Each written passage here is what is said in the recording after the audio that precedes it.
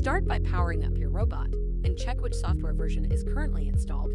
When you have noted the version, in this case 3.8, go to Universal Robot's website. On the website, go to Services and Resources and select Support and Download. Select the download option on the support site. In robot type, select CD series and select software under download type.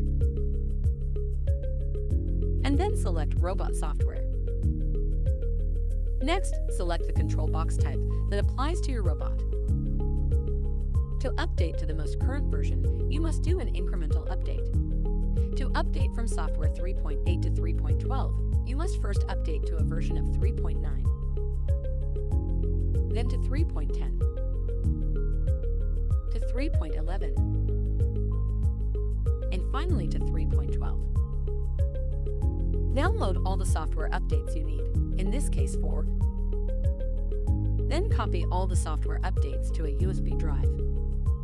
Make sure the files are stored in the root of the USB. Insert the USB in the Teach pendant and go to the Setup Robot menu. Select Update and click Search. Select Software 3.9 and click the Update button in the lower right corner. Click Install Software and wait for the robot to install the software and restart. Do not turn off the power. When the robot has restarted, go to the initialization screen and turn on the motors to complete the installation. Then remove the USB. Insert it again and go to Setup Robot.